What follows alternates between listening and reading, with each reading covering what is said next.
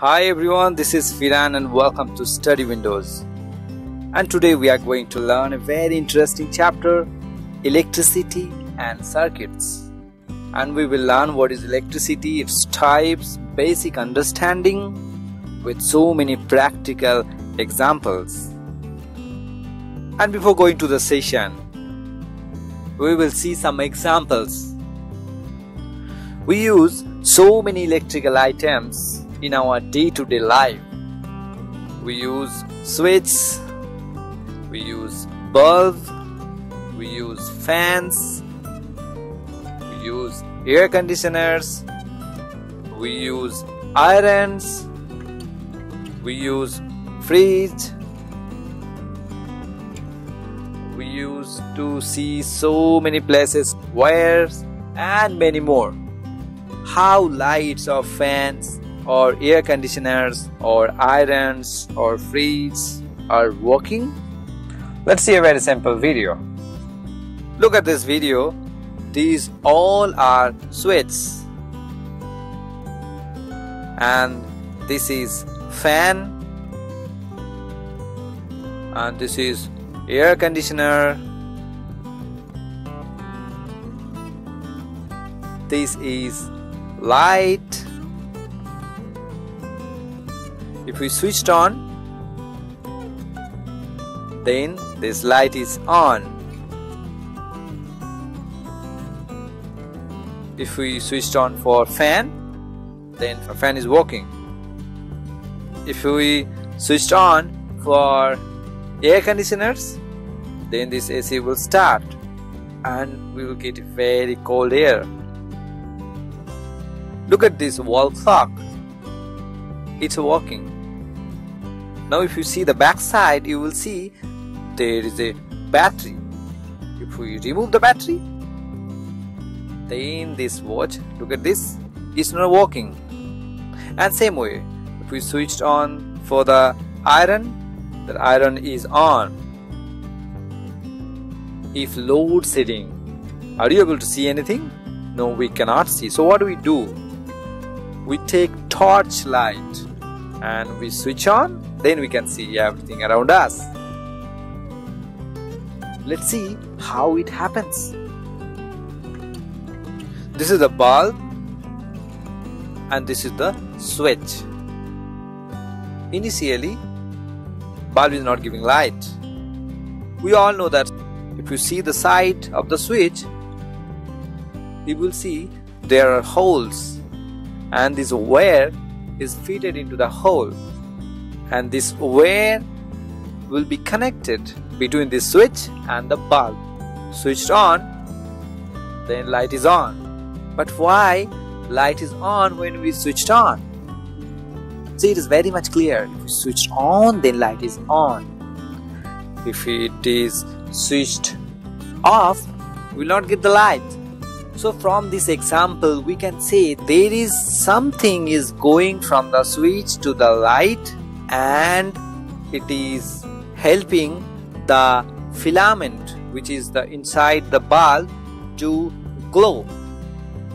And this may be a very tiny particle we are not able to see by our naked eye. And this particle is called electric charge. So we can say this flow of electric charge creates electricity from the switch to the bulb, and it helps bulb to glow, and we get the electricity we can see. If we cut the wire, within this coating of the wire there is some metal part,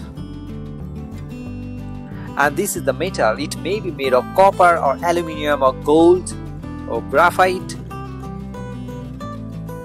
But be careful, never ever touch any bare wire in your life. There are so many people died because if there is electricity within this wire, you will get shock and it will be life-threatening. There are so many people died every day because of electric shock. The electric charge is flowing like this. So this flow of electric charge makes electric current. So type of electric charge. There are two types of electric charge. This is the positive electric charge and this is the negative electric charge. And this positive and negative electric charge has the same nature as magnet. If we take one positive and one negative charge, this will attract. And if we take same two positive charge, and this will repel each other. If we take same negative charge, this will also repel. This all positive charge carries by a very minute particle. It is called proton. And this all negative charge, it is also carries by a very minute particle and it is called electron. If we take a very small piece of bare wire and this flow will be like this. So this is flow of electric charge. It means it's a simply flow of electrons. We have seen that electric charge always flow in one direction. Why? Because electricity is produced in powerhouse, and this powerhouse, this electricity is supplied to transformers and it is stored in transformers, and from transformer this electricity is supplied to our home appliances. So always electricity is from powerhouse to transformer to our appliances. So it will be one direction. We'll try to understand it better. So this is a switch and this is the bulb, and this switch and bulb is connected by copper wire or maybe aluminum wire. This is the filament. Now when we switched on, what is happening? This electron is going from the switch to the bulb and reaches to the filament, and filament will glow and we will get the light.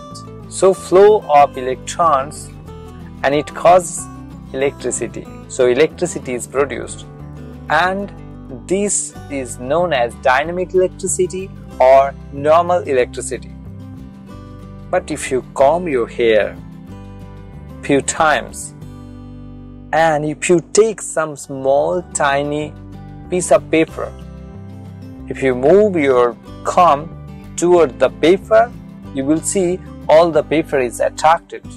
So this is also one kind of electricity and it is known as static electricity. So type of electricity based on the discussion. There are two types of electricity. One is dynamic electricity or electricity, and another one is static electricity.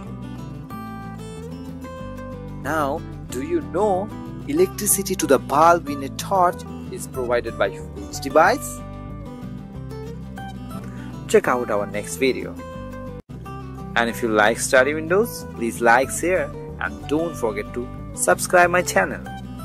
Thank you so much and stay tuned.